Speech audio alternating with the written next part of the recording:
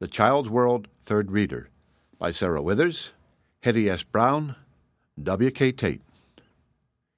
Epaminondas. Epaminondas had a good, kind granny who cooked at the big house. Epaminondas liked to go see her, for she always gave him something to take home with him. One day when Epaminondas went to see Granny, she was baking a cake, and she gave Epaminondas a piece to eat. As he was leaving, Granny said, "Epaminondas, you may take a slice home to your Mammy." Epaminondas took it in his little hands, and squeezing it just as tight as he could, ran all the way home. When his Mammy saw him, she said, "What's this, Epaminondas?" "Cake, Mammy. Granny sent it to you." "Cake?" cried his Mammy. "Epaminondas, don't you know that that's no way to carry cake? When your Granny gives you cake, put it in your hat, then put your hat on your head and come home. You hear me, Epaminondas?" "Yes, Mammy." The next time Epaminondas went to see his Granny, she was churning, and she gave him a pat of fresh butter to carry to his Mammy. Epaminondas said to himself, "What was it Mammy said?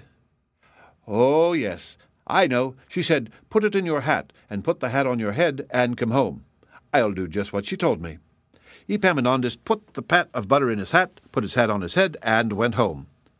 It was a hot day, and soon the butter began to melt.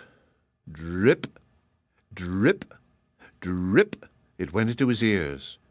Drip, drip, drip, it went into his eyes.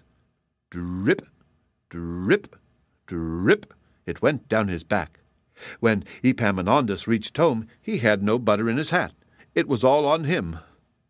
Looking at him hard, his Mammy said, "Epaminondas, what in the world is that dripping from your hat?" "Butter, Mammy. Granny sent it to you." "Butter?" cried his Mammy. "Oh, Epaminondas, don't you know how to carry butter? You must wrap it in a cabbage leaf and take it to the spring. Then you must cool it in the water, and cool it in the water, and cool it in the water.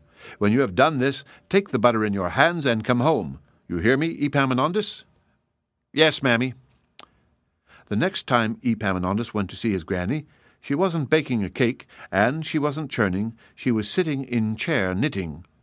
She said, "Epaminondas, look in the woodshed, and you'll see something you like." Epaminondas looked in the woodshed, and there he found 4 little puppies.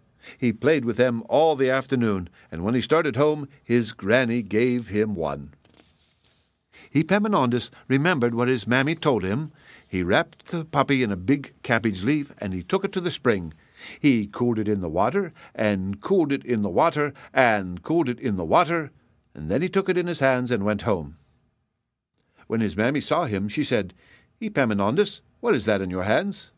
"A puppy dog, Mammy." "A puppy dog," cried his Mammy. "Oh, Epaminondas, what makes you act so foolish? That's no way to carry a puppy.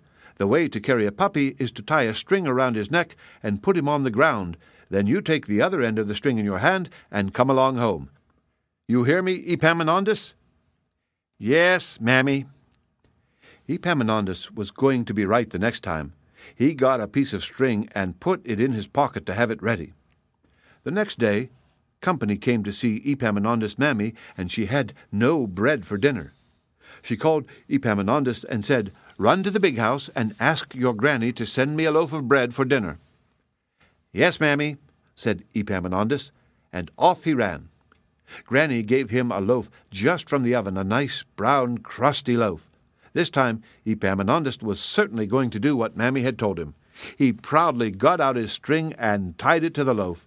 Then he put the loaf on the ground, and taking the other end of the string in his hand, he went along home. When he reached home, his Mammy gave one look at the thing tied to the end of the string. "What have you brought, Epaminondas?" she cried. "Bread, Mammy. Granny sent it to you." "Oh, Epaminondas, Epaminondas, how could you be so foolish?" cried his Mammy. "Now I have no bread for dinner. I'll have to go and get some myself." She went into the house and got her bonnet. Then she came out, and she said, "Epaminondas, do you see those 3 mince pies I've put on the doorstep to cool? Well, now, you hear me, Epaminondas. You be careful how you step on those pies." "Yes, Mammy." His mammy went off down the road. Epaminondas went to the door and looked out. "Mammy told me to be careful how I step on those mince pies," he said, "so I must be careful how I do it. I'll step right in the middle of every one."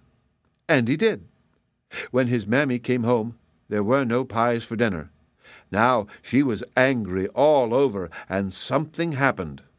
I don't know, and you don't know, but we can guess. Poor Epaminondas. The end.